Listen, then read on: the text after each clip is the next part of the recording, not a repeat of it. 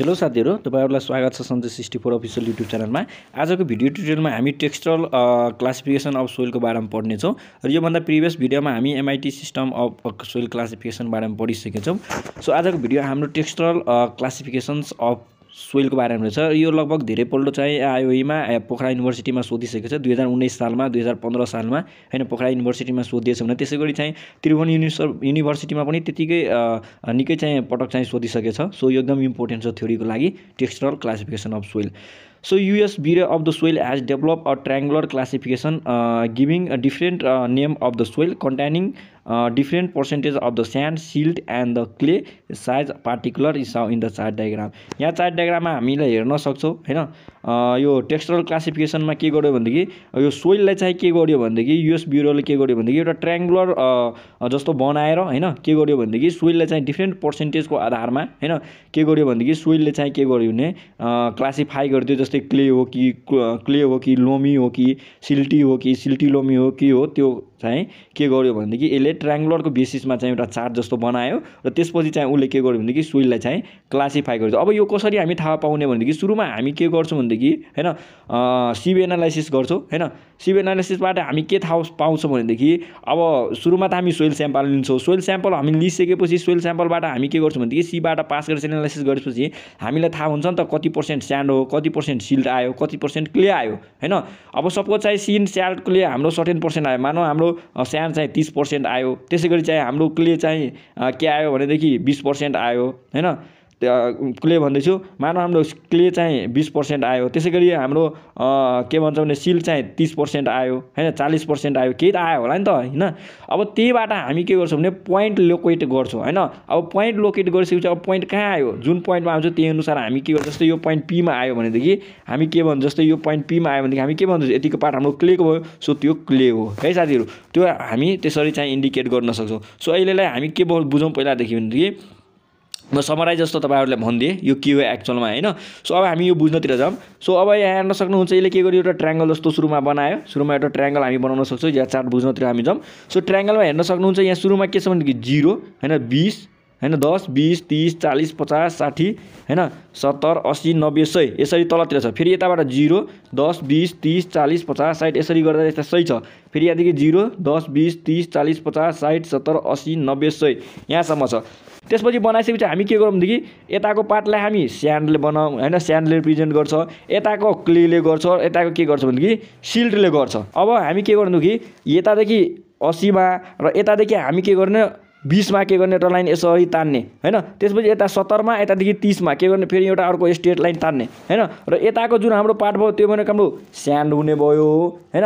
यताको पार्ट भनेको हाम्रो स्यान्ड हुने भयो र यताको पार्ट भनेको हाम्रो सिल्ट क्ले हुने भयो हैन। यताको पार्ट हाम्रो पर्सेन्टेज अफ क्ले हुने भयो र यताको भनेको हाम्रो पर्सेन्टेज अफ सिल्ट हुने भयो साथीहरु है। सो यताको हाम्रो के हेर्नुस् त, यताको हाम्रो स्यान्ड, यताको सिल्ट र यताको क्ले हुने भयो हैन। सो सुरुमा हामी ट्रायंगल बनाइसकेपछि के गर्ने, एउटा लाइन 80 बाट तान्ने यसरी र एउटा लाइन के गर्ने 70 बाट यसरी तान्ने। अब यति तानिसकेपछि त्यसपछि के गर्ने 80 र 20 बाट लाइन यसरी तान्ने हैन। र त्यसपछि 50 बाट के गर्ने भनेदेखि यो जुन हाम्रो 30 र 40 छ नि हो, 30 र 40 को ठ्याक्कै यसरी कोइन्साइड हुने गरी बीचमा आउने गरी यसरी लाइन तान्दिने एउटा यसरी बीचबाट ठ्याक्कै हामी माथितिर यसरी तान्ने के डोटेड लाइन यसरी तानेपछि त्यसको मिड आउँछ हो 90 डिग्री गरेर हैन। मिड आइसकेपछि अब त्यसपछि के गर्ने यो प्वाइन्ट आउँछ। सो यहाँबाट के गर्ने एउटा लाइन यसरी ठ्याक्कै हामी तान्दिने। यो लाइन हामी कसरी तान्ने, 70 को लाइन र 30 को लाइन पहिला नै हामी ताने थियो। सो यता हाम्रो जुन छ नि 30 र 40 छ, 30 र 40 को बीचको लाइन त यो यसरी जान्छ नि त हो, यसरी कहाँ टेक्छ, यहाँ टेक्छ, यहाँ टेक्छ यो प्वाइन्टमा, यो प्वाइन्ट र यो 50 बाट लाइन यसरी हामी जोड्दिने। त्यसैगरी अब के गर्ने 60 बाट फेरि लाइन यसरी माथितिर तान्ने र त्यसपछि 50 बाट लाइन यसरी जोड्दिने र यो यसरी बनाइदिने। त्यसैपछि अब 60 र 50 मा 60 र 50 को बीचमा हुने गरी कति भयो, यो कति हुन्छ 45 हुन्छ। सो 50 र यो 60 को बीचमा लाइन यो भयो, यहाँबाट फेरि के लाइन गर्ने यसरी चाहिँ तान्दिने। सो सिमिलरली हामी के गर्छौं यसरी चाहिँ फेरि यतातिर पनि बनाएर यो बनाइदिन्छौं। यो फिगर हामी यसरी बनाउन सक्छौं। अब यो बीचको पार्ट भनेको हाम्रो क्ले हुने भयो यतिको, यो भनेको स्यान्डी क्ले, यो भनेको स्यान्डी क्ले लोम, यो स्यान्डी हैन। त्यसपछि लोमी, यो सिल्टी लोमी, यो यसरी चाहिँ डिफरेन्ट यो ट्रायंगलमा गरेछ। अब यसलाई हामी कसरी चाहिँ के गर्छौं भनेदेखि फाइन्ड आउट गर्छौं कुन सोइल कुन हो है। अब मानौ हाम्रो के छ भनेदेखि सपोज स्यान्ड हाम्रो के छ भनेदेखि स्यान्ड हाम्रो 30% छ, स्यान्ड हाम्रो 30% छ हैन।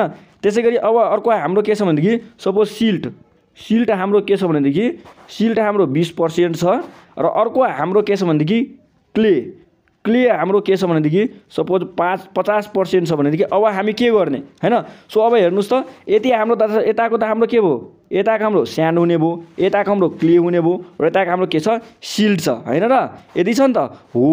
अब हेर्नु स्यान्डको लागि हाम्रो त यताको हुने भयो। अब स्यान्डमा के छ 30%। सो 30 कहाँ छ, यहाँ छ नि हो। सिट यहाँबाट के गर्नु भने एउटा लाइन यसरी तान्ने, यहाँ इन्डिकेट गरिदिएछ। स्यान्डको लागि यसरी तान्ने, क्लेको लागि यहाँबाट यसरी जाने हैन, अनि सिल्टको लागि तलबाट यसरी जाने हो। त्यसरी नै के गर्ने भनेदेखि स्यान्ड 30% छ। अब यो 30 बाट के गर्ने यसरी सिधा तलतिर आउने। त्यसैगरी अब क्ले हाम्रो कति छ, क्ले हाम्रो कति छ हैन 50% छ, क्ले हाम्रो 50% छ। सो अब 50 बाट के गर्ने क्लेको लागि कसरी जाने, यसरी जाने नि त, यसरी जाने नि, क्लेको लागि यसरी जाने हो। यहाँबाट के गर्ने यसरी जाने। अब त्यसैगरी अब हाम्रो सिल्टको लागि सिल्ट कति छ हाम्रो, सिल्ट भनेको 20%। अब यो 20 बाट हैन, यो 20 बाट अब के गर्ने भने यसरी यो पोइन्ट यसरी हामी जाने। यो गइसकेपछि पोइन्ट हाम्रो कहाँ आउँछ, यहाँ आउँछ नि हो। यो पोइन्ट हाम्रो सपोज पी हुने भयो। अब यो आउने भनेको हाम्रो कहाँ आयो हैन, यो बिचमा आयो नि त हो। यतिको पार्ट भनेको हाम्रो के हो, यतिको यो भित्रको यो यतिमा आउने पार्ट भनेको हाम्रो यतिको भनेको क्ले हो नि त हो। यो भनेको हाम्रो क्ले हो। यसरी हामी के गर्न सक्छौँ भनेदेखि टेक्स्चरल क्लासिफिकेसन अफ सोइलबाट हैन हामी फाइन्ड आउट गर्न सक्छौँ कस्तो टाइपको सोइल हो, क्ले हो कि सिल्टी क्ले हो कि लोइम हो कि के हो, हामी त्यसरी पाउन सक्छौँ। जस्तै अब हाम्रो सपोज चाहिँ हाम्रो के हुन्थ्यो भनेदेखि स्यान्ड चाहिँ 60% हुन्थ्यो भनेदेखि हामी के गर्थ्यौँ भने यहाँबाट यसरी चाहिँ यो यसरी जान्थ्यो, 60 बाट हामी यसरी जान्थ्यौँ। अनि क्ले सपोज हाम्रो के हुन्थ्यो भनेदेखि सपोज हाम्रो क्ले के हुन्थ्यो भने 20% हुन्थ्यो भनेदेखि हामी यहाँबाट 20 यतातिर जान्थ्यो। र अब हाम्रो मान्नु सिल्ट हाम्रो के हुन्थ्यो भनेदेखि सिल्ट हाम्रो सपोज चाहिँ के हुन्थ्यो भनेदेखि 40% हुन्थ्यो भने यहाँबाट यसरी जान्थ्यो के, यसको प्यारालाइनमा, यसको प्यारालाइनमा हामी यो जान्छौँ, यसको प्यारालाइनमा हामी यो जान्छौँ, यसको प्यारालाइनमा हामी यो जान्छौँ हैन। सो पोइन्ट हाम्रो कहाँ छ, यहाँ आउँछ नि त हो। यो भनेको हाम्रो कुन सोइल हो, यो क्ले लोमी टाइपको सोइल हुने भयो। सो यसरी चाहिँ हामी के गर्न सक्छौँ फाइन्ड आउट गर्न सक्छौँ यहाँबाट टेक्स्चरबाट। अब हामी थ्योरी पढौँ यसको के लेखेछ यो मजाले हामी बुझ्न सक्छौँ।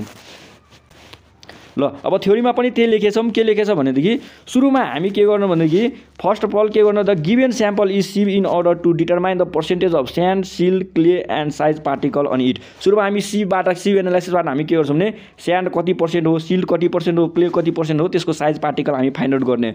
With use this non relative percentage sand silt clay a point will be then located on the triangular chart. जसरी हामी पोइन्ट लोकेटेड गर्यो न हो। अब स्यान्ड सिल्ट कति पर्सेन्ट आयो त्यति आइसकेपछि हामी के गर्छौँ भने त्यसमा पोइन्ट लोकेट गर्छौँ।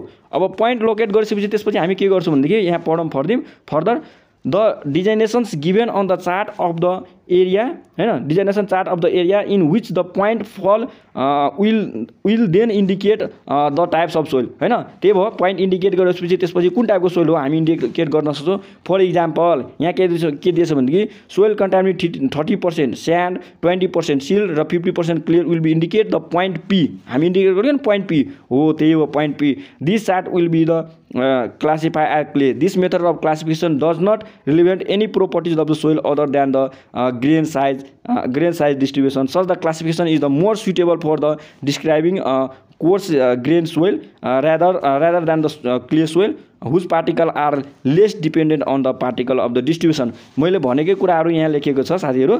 के गरौँ भने सुरुमा हामी सिभिल एनालाइसिसबाट फाइन्ड आउट गर्ने कति पर्सेन्टेज अफ स्यान्ड हो, कति पर्सेन्टेज क्ले हो, कति पर्सेन्टेज के हो भनेदेखि सिल्ट हो। यो तीनवटा कुरा हामीलाई फाइन्ड आउट गर्नुपर्छ सीबाट हैन, यो कति पर्सेन्टेज हो। त्यसपछि हामी के गर्छौँ भनेदेखि पोइन्ट यो पी छ नि, यो पोइन्ट पी हामी इन्डिकेट गर्छौँ। कसरी भनेदेखि स्यान्डको लागि हामी यसरी जान्छौँ र क्लेको लागि यसरी जान्छौँ र सिल्टको लागि हामी यसरी जान्छौँ।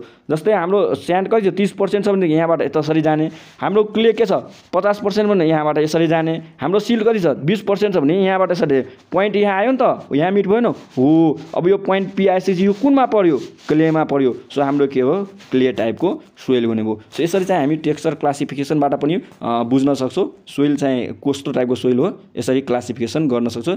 नेक्स्ट भिडियोमा फेरि भेट्नेछु, तबसम्मको लागि बाई बाई, टेक केयर।